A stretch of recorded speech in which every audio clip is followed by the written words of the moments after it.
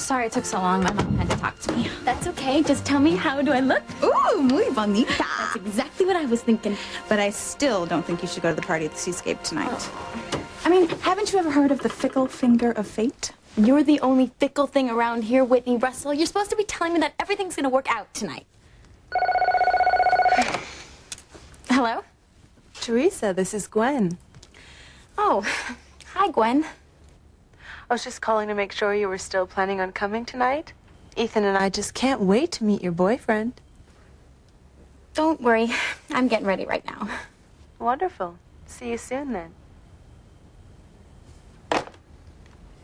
Okay, she's definitely on to you. Well, I guess you can't go tonight, huh? I wouldn't miss it for the world. Because when the clock strikes midnight, I'm gonna be in Ethan's arms. You're gonna be lucky if you've got arms by midnight. When you wake up, Teresa, Gwen is out for blood. Now I know what Drop Dead Gorgeous means. Really?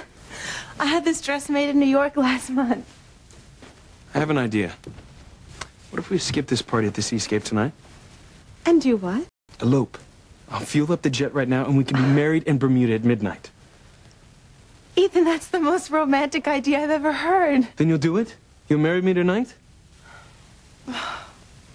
Ethan, I want to, but you have to understand, it's very important to me that you realize that I'm not imagining Teresa's obsession with you. I told you the other day I believed you. You were just trying to make me feel better. Ethan, you have to see that I've been right with your own eyes. Just wish that you could drop it. But if you can't, I'll do whatever it takes.